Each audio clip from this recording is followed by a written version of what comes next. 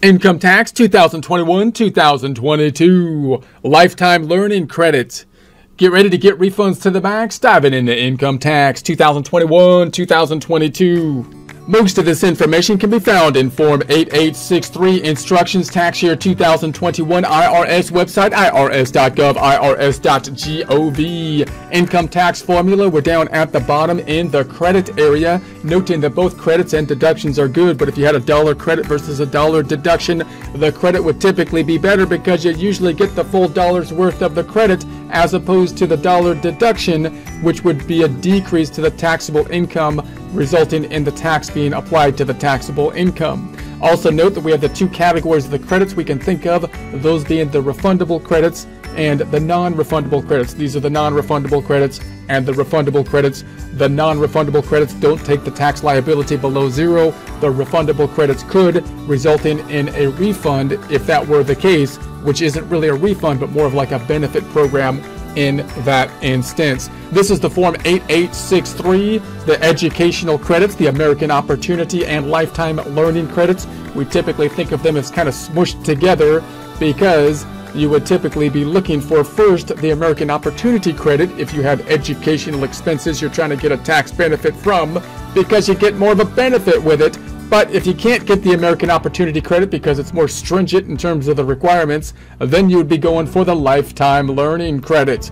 This is page 2 of the Form 1040 in the non-refundable area, line 20. This amount would flow into Schedule 3 and then flow in here on line 20.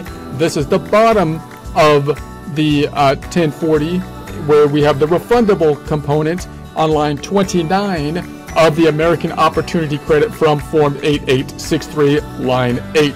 So we're looking at the Lifetime Learning credit. This is the second of the two credits. This is the one that has less restrictiveness but has less benefits. So you would first be going for the other one, the American Opportunity credit, and if you couldn't get it, then you'd say, okay, I'll default to the Lifetime Learning credit, which has more broad requirements and more likely that we could qualify for it. So the Lifetime Learning credit equals 20% of the adjusted qualified education expenses defined later, up to a maximum of $10,000 of adjusted qualified education expenses per return. So you'd have to have 10,000 of them to max out the credit. To take 20% would be 2,000 to get the maximum. Therefore, the maximum Lifetime Learning credit you can claim on your return for the tax year is 2,000, regardless of the number of students whom you paid qualified education expenses. So you might have like a bunch of people, multiple people this time. Remember, the last credit we calculated was per student, whereas this time we're talking per tax return. So if we had multiple students that are qualifying for the Lifetime Learning, then we're capped out on a per tax return basis to that 2,000. So the amount of your credit for 2021 is gradually reduced, otherwise known as the phase out. If your MAJI, that's the modified adjusted gross income, your income level is between $80,000 and $90,000 if you're not married in essence, or $160,000 to $180,000 if you file a married filing joint return. Remember, if married filing separate causes problems with these kind of credits. We talked about that earlier. You cannot claim a credit if your MAGI is $90,000 if you're not married in essence, or more, $180,000 or more if married filing joint. You cannot claim the Lifetime Learning credit for any student if you claim the American Opportunity credit for the student. You can't double dip. You can't claim both credits for the same amount of the expenses. So which one would you take? If you could take them both, you would take first the American Opportunity credit because the benefit would be greater most of the time. And if you can't then get that, then you move over here to the Lifetime Learning credit. Qualified education expenses, what are they? Generally, qualified education expenses are amounts paid in 2021 for tuition and fees required for the student's enrollment or attendance at an eligible educational institution. So obviously the tuition would be the most clear-cut kind of component that you would think of for the qualified educational expenses. It doesn't matter whether the expenses were paid in cash, by check, by credit or debit card, or with borrowed funds. So you might say, well, if I borrowed the money, is it the same? It doesn't matter how you basically paid for it. So once again, it doesn't matter whether the expenses were paid for with cash, a check, credit by credit or debit card or with the borrowed funds. Qualified education expenses continued for course-related books, supplies, and equipment. Only certain expenses qualify. American Opportunity Credit. Qualified education expenses include amounts paid for tuition. That's the straightforward one. Fees, that's pretty straightforward. And course materials. That's where it gets a little bit more sketchy. What does course materials mean? Which include books, supplies, and equipment needed for the course of study, whether or not the materials are purchased from the educational institution as a condition of enrollment or attendance. So a lot of times they say, you know, you need these materials, you need like these books and whatnot, but they're not like required. You could go to the course without the book, but you would be woefully unprepared if that were the case. Generally, if you did that most of the time. So that's the American Opportunity Credit. Now we're looking at the Lifetime Learning Credit, which is a bit more restrictive. The Lifetime Learning Credit, qualified educational expenses include amounts paid for books, supplies, and equipment only if required to be paid to the institution as a condition of enrollment. So once again, difference between the American Opportunity and Lifetime Learning. American Opportunity Credit, more expansive with regards to what qualifies for the expenses.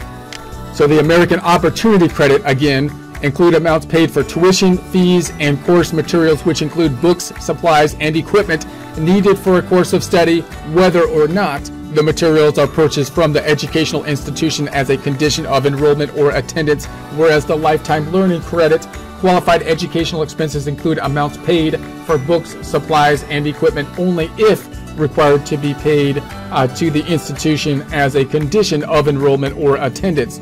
Okay, so the qualified education expenses include non-academic fees such as student activity fees, athletic fees, or other expenses unrelated to the academic course of instruction only if the fee must be paid to the institution as a condition of enrollment or attendance.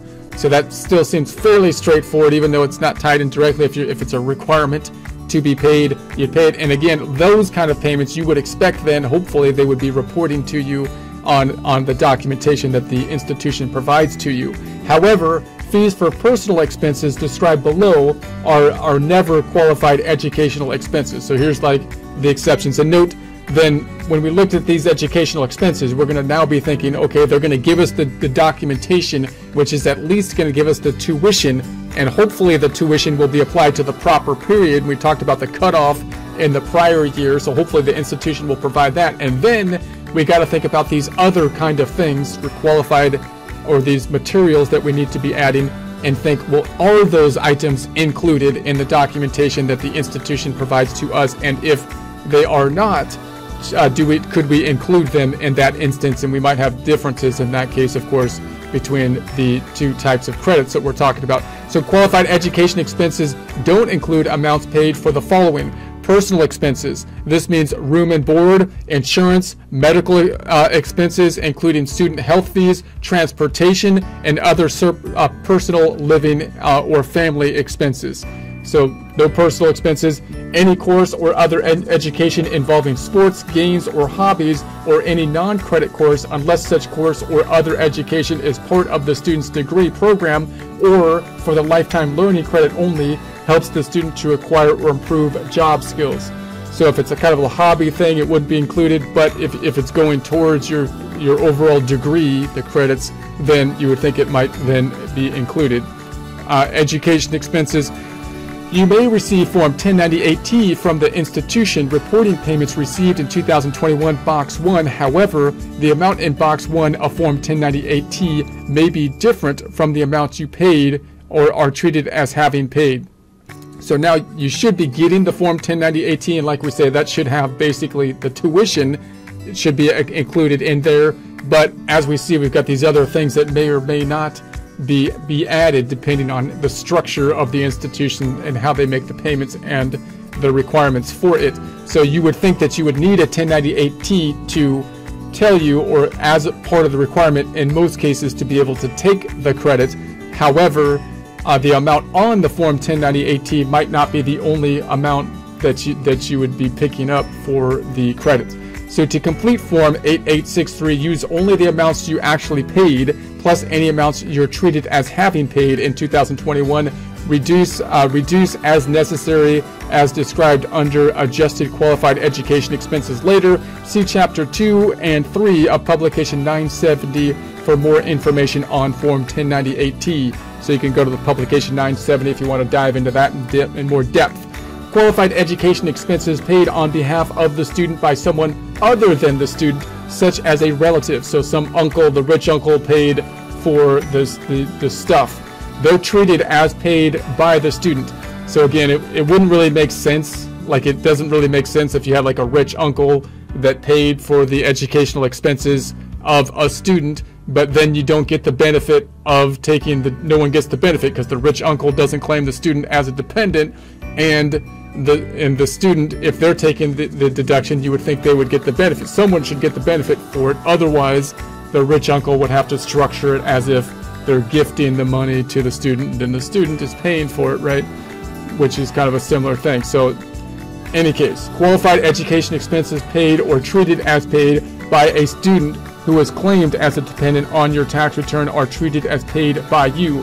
If you or the student takes a deduction for higher education expenses, such as on Schedule C, Form 1040, you cannot use those same expenses in your qualified education expenses when figuring your education credits. So if you have a Schedule C, a business, then you can't take the deduction on the Schedule C and double dip, in a sense, basically getting tax favorable treatment by taking the same money elsewhere for a credit calculation. Caution: any qualified expenses used to figure the education credit cannot be taken into account in determining the amount of distribution from a Coverdell ESA or Qualified Tuition Program Section 529 plan. That is excluded from gross income. So you can see Publication 970 for that. So if you're dealing with a Coverdell ESA, then you can take a look at Publication 970 for more detail on it. So then we have the prepaid expenses. What about these prepaid expenses? Again, these are always coming into consideration. Qualified education expenses paid in 2021 for an academic period that begins in the first 3 months of 2022 can be used to figure an education credit for 2021.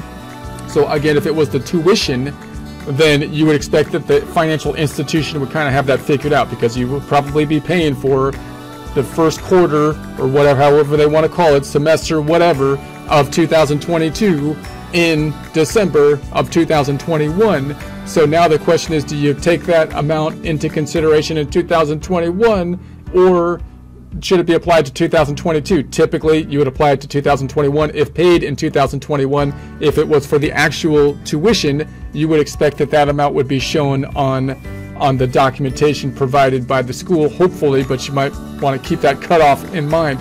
For example, if you paid $2,000 in December 2021 for qualified tuition for the 2022 winter quarter that begins in January 2022, you can use that $2,000 in figuring an education credit for 2021 only if you meet all the other requirements.